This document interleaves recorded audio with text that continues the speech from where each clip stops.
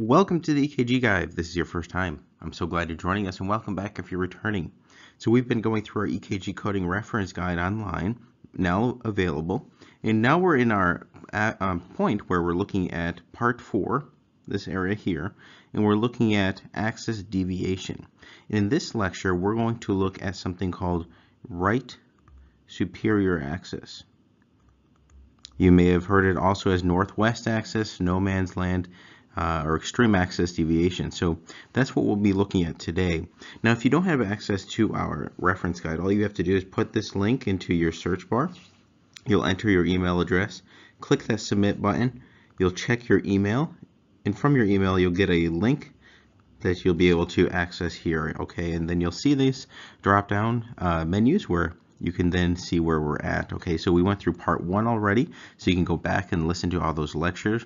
We'll start to upload those lectures within the actual reference guide. That way you can just click on them easily. Where in part 1 we looked at general features, P-wave abnormalities such as atrial enlargement, so left and right atrial enlargement, biatrial enlargement.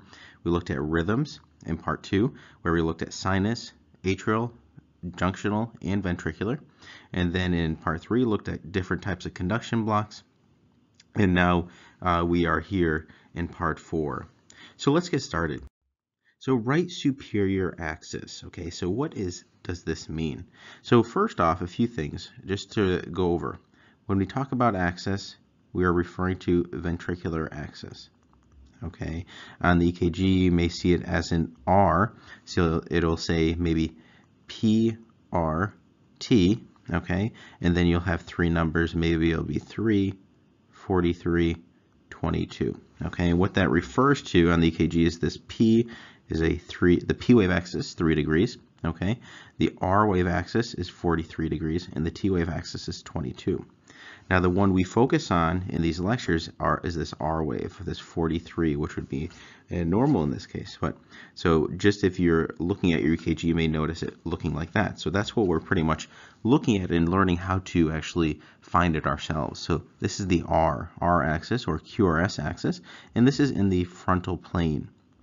So the frontal plane includes the limb leads. Okay, so just some basics. Limb leads on our standard EKGs are these ones here. Okay, these ones, so this is limb leads in the frontal plane. The horizontal plane would be these precordial leads. All right, so that's the horizontal. But so because we're focusing on finding the ventricular axis in the frontal plane, we will focus on these limb leads here. So 1, 2, 3, AVR, AVL, and AVF are those limb leads. Now, what we're finding is right superior axis. So what does that mean? So if we draw our quadrant system out, the right superior axis would be this region here. Okay, so if something lies in that region is considered a right superior axis. So let's just go over labeling, because this is important. So this is where 0 degrees is. This is positive 90 degrees. This is plus or minus 180 degrees. And this is negative 90 degrees. When we talk about axis, if we don't mention otherwise, we're using adults as our patients in the axis when we're defining it. So this would be normal axis between negative 30 degrees.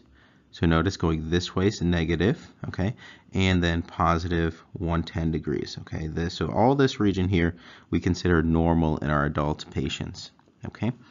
The other thing is this is considered right axis deviation, this quadrant here.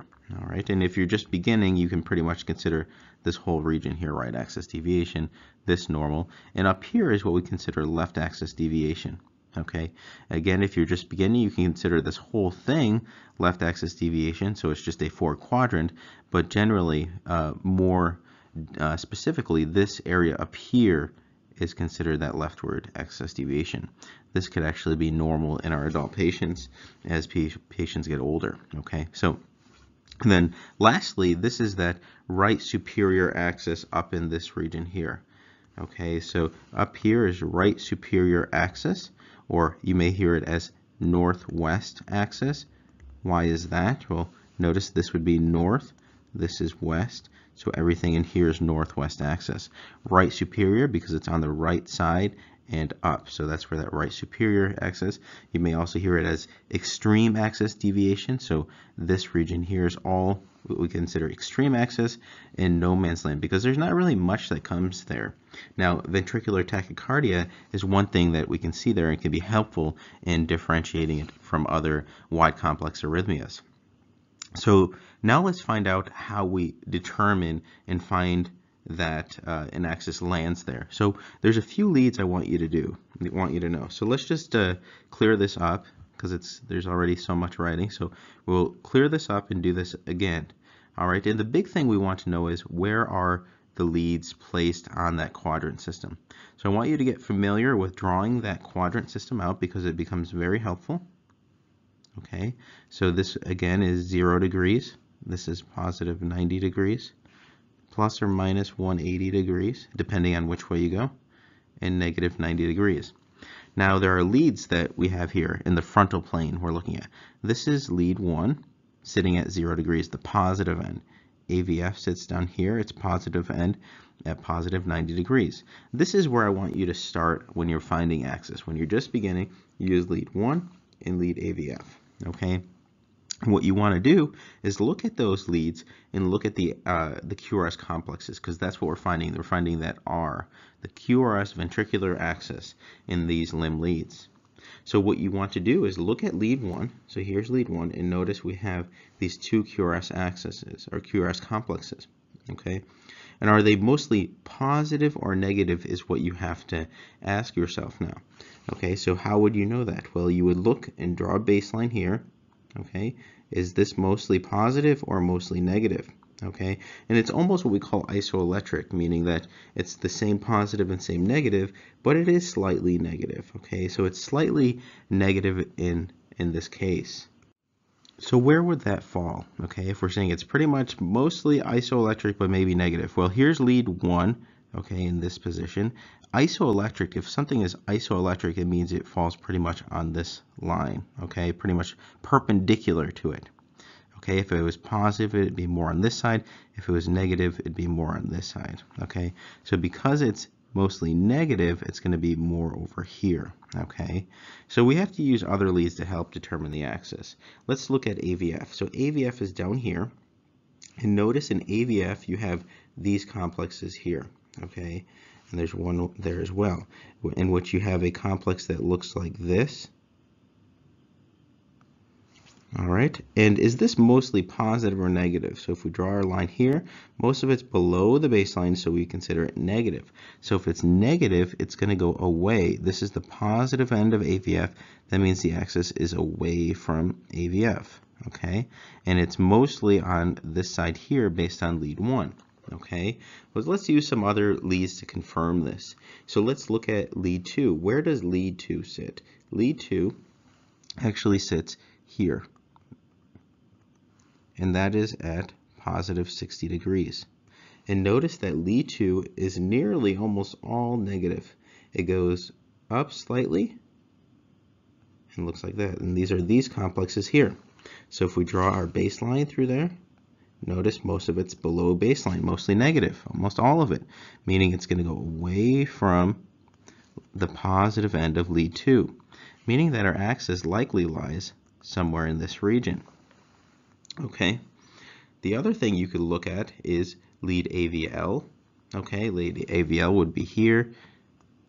All right, if you're determining is it above or below, so AVL's here, and this is mostly positive. Okay, so it's going to be, if you were to draw it, it's going to be mostly going towards this direction. So what you would end up doing is you can add these all up and see where it ends up. Okay, now another lead that's helpful is lead AVR. Where does AVR sit? AVR is here. Okay, AVR is there in the positive end. So is AVR mostly positive or negative in these complexes?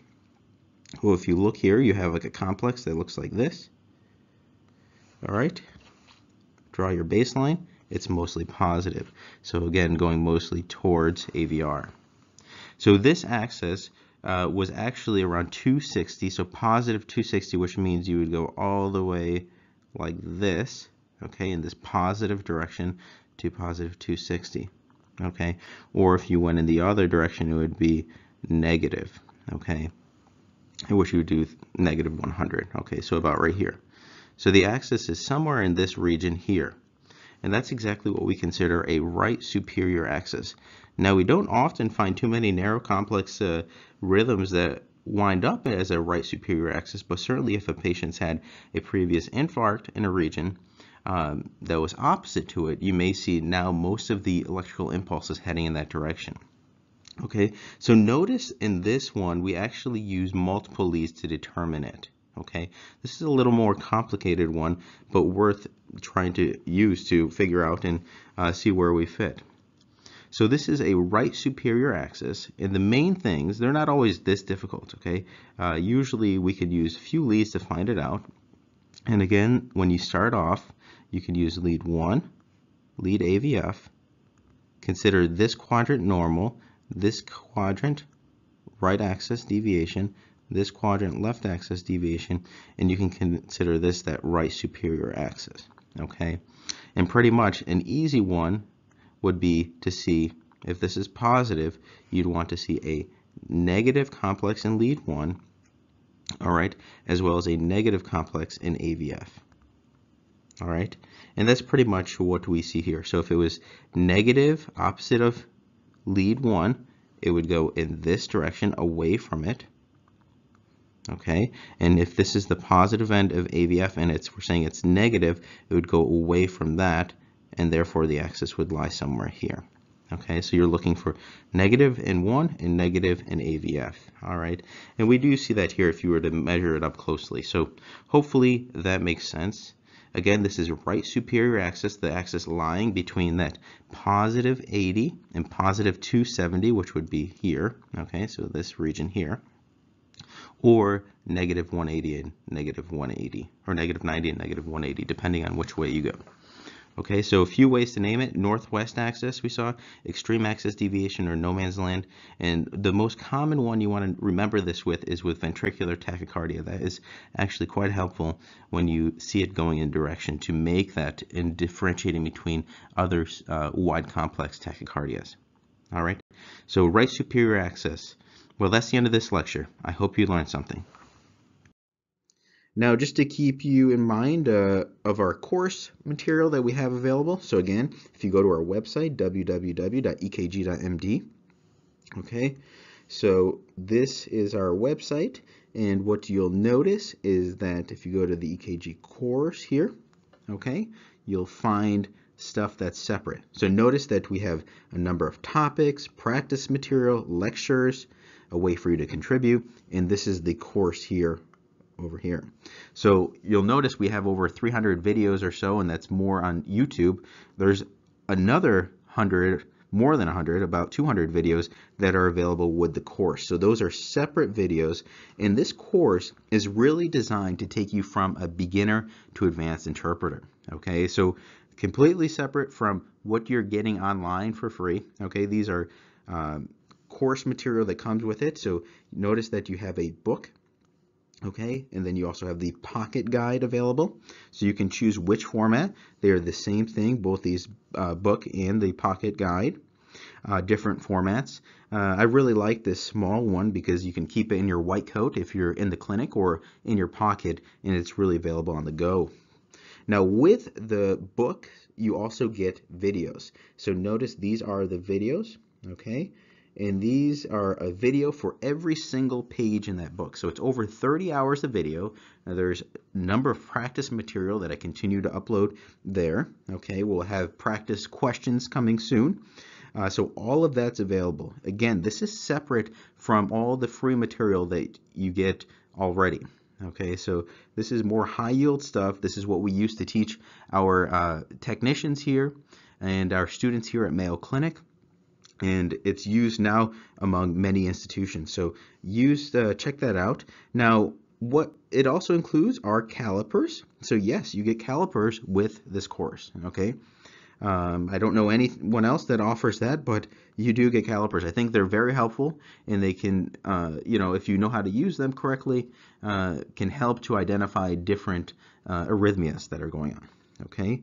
And then you also get our pocket EKG reference. Okay, this was something we've put together as we were developing course for the fellows, and this is really nice. It has every code, as you saw earlier, laid out there. Very small pocket guide available. I had help with my colleague, Dr. Peter Noseworthy, who's the head of the EKG lab here at Mayo Clinic, in editing it. So this is something that we use and we've found very helpful. So go to the EKG course. You'll see examples of lectures, okay, why we developed this, okay.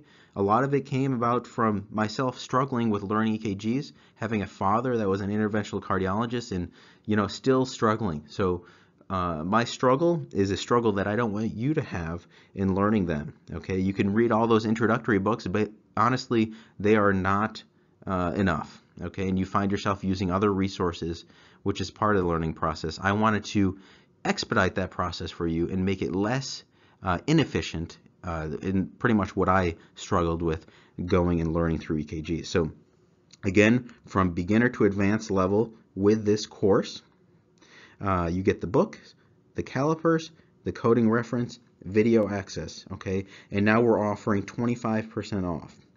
25% off. Put that code in on checkout and you'll have yourself 25% off that will even, it's pretty much covers the cost of what we use to print the material. So we don't really make much off it. It's more to help our learners grow and really be able to contribute to patient care. That's why we do this, and we love doing it. So thank you so much for your support. If you have any questions, just leave them below and we're happy to answer them. All right, have a great day.